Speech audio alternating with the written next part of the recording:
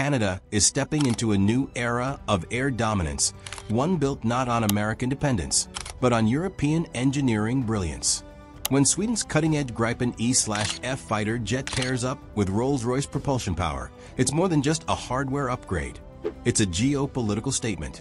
This combination is rewriting what sovereign air power truly means for Canada, especially as tensions rise across the Arctic and the Pacific. The Pentagon isn't just watching, it's worrying, because this move challenges decades of U.S. monopoly over allied fighter fleets. Like this video and subscribe to Military Power Play for more in-depth defense analysis.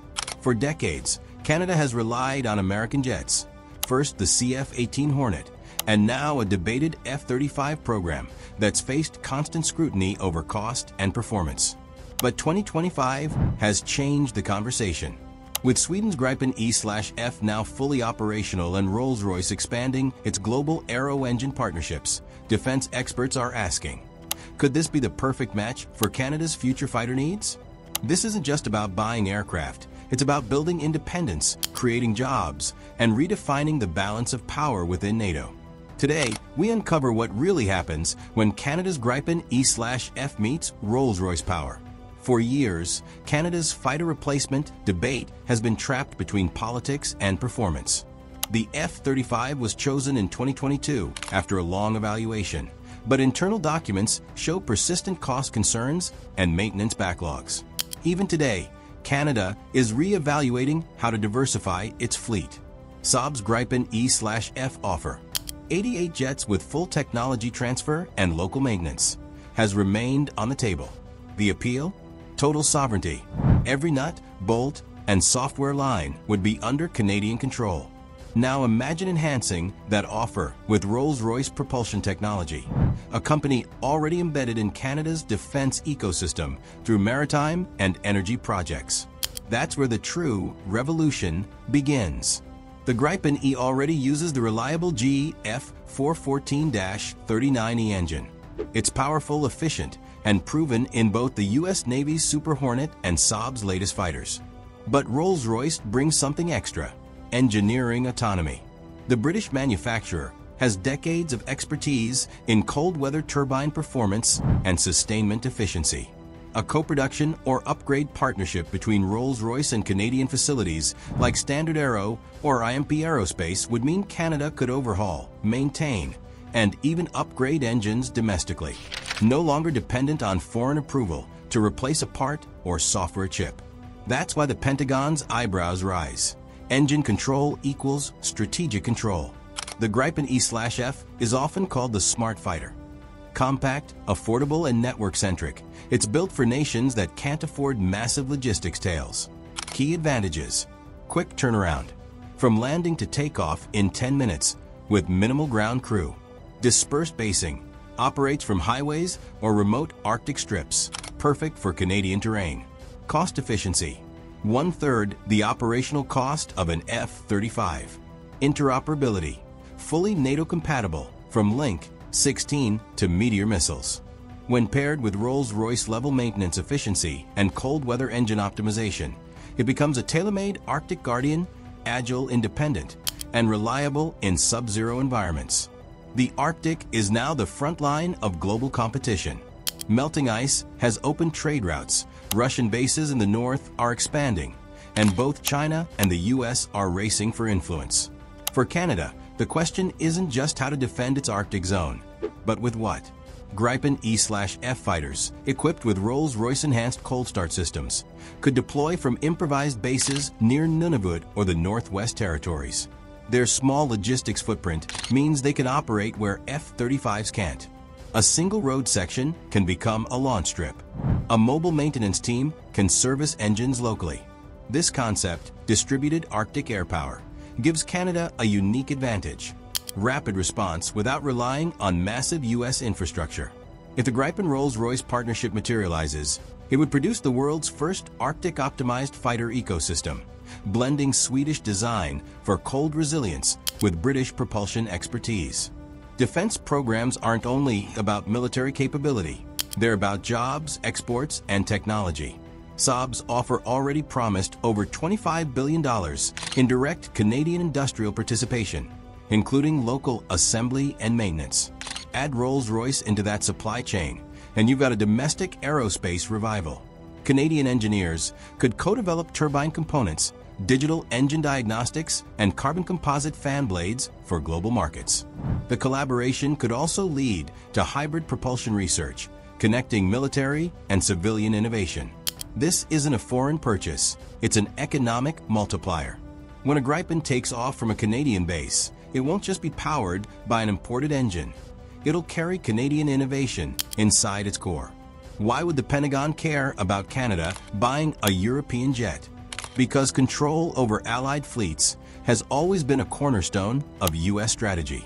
The F-35 program ties dozens of countries to American maintenance hubs and software locks. Every update, spare part, and mission data file goes through U.S. approval. If Canada, a core NORAD partner, moves to a non-U.S. fighter with independent engine control, it breaks that chain. And that sets a precedent. If Canada can do it, so can others. Norway, Finland, and even smaller NATO allies might explore alternative procurement routes that protect sovereignty. The Gripen Rolls-Royce partnership isn't just a procurement move. It's a strategic rebellion against monopoly. While critics call the Gripen a lightweight, its real-world performance proves otherwise. Brazil, Sweden, and now Ukraine, under emergency evaluation, have all embraced variants of it due to its high uptime rate and modern electronic warfare suite. In simulated NATO red flag exercises, Gripens have recorded kill ratios of 10-to-1 against legacy fighters, thanks to advanced data fusion and passive radar systems. For Canada, those features translate to Arctic defense efficiency and cost predictability. And when powered by Rolls-Royce's engine tech lineage, from the Eurofighter Typhoon to the Tempest program, the Gripen's performance ceiling only grows higher. Few realize Rolls-Royce already plays a quiet but vital role in Canadian defense. It powers the CP-140 Aurora maritime patrol aircraft through T-56 engines, supplies engines for Canadian Coast Guard vessels, employs hundreds in its Montreal facility focused on MRO and innovation. This isn't a new partnership, it's an expansion. By aligning with Saab's Gripen project, Rolls-Royce could localize engine upgrade programs, integrating hybrid electric systems, advanced cooling, and even AI-based predictive maintenance. The benefit? Canada's aerospace workforce stays future-ready, while the country gains engine independence. Sweden's recent NATO accession changed the strategic map. With Finland and Sweden in the alliance, northern defense coordination is stronger than ever. A Canada-Sweden defense link powered by British propulsion would weave a trinational thread of industrial synergy, exactly what NATO needs for supply chain resilience. Instead of one country dictating fighter policy, multiple allies would contribute technologies, engines, and data. In a future where conflicts could disrupt global supply routes, that redundancy becomes critical. The Pentagon's fear isn't the Gripen's speed, it's the independence it represents. If Canada succeeds, others will follow, reshaping the defense-industrial balance within NATO. Let's play out the scenario of 2030. Canada operates 2 squadrons of Gripen E/FS from bases in Cold Lake and Yellowknife. Each jet is powered by a hybrid-optimized engine, co-maintained by Rolls-Royce and Standard Aero teams. During an Arctic patrol, a Russian Tu-95 Bear bomber enters Canadian airspace. Within minutes, Gripens scramble from a highway strip, engines roaring through -40 air, guided by local radar relays. The intercept is clean, communication flawless, and after landing, technicians perform a 20-minute maintenance cycle, all within Canada. No waiting for foreign parts, no clearance delays. That's what sovereignty looks like in action. Saab has offered full tech transfer of the Gripen software and mission systems, a rarity in the defense world. When paired with a Rolls-Royce collaboration, Canada gains a dual axis of independence, control over both avionics and propulsion.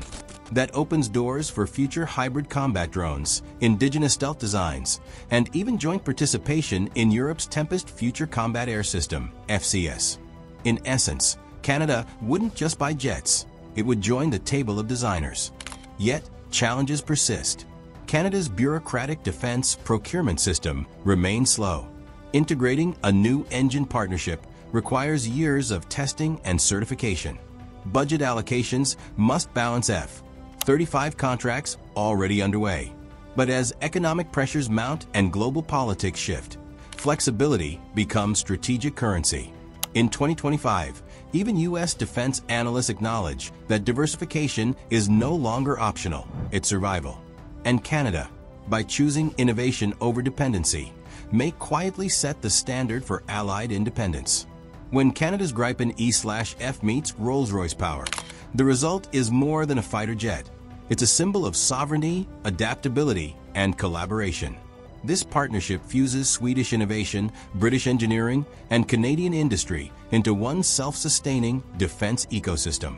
It challenges the Pentagon's traditional grip on allied procurement and sets a blueprint for the future of NATO cooperation. In a world where control over technology means control over destiny, Canada's Gripen Rolls-Royce equation proves one thing clearly.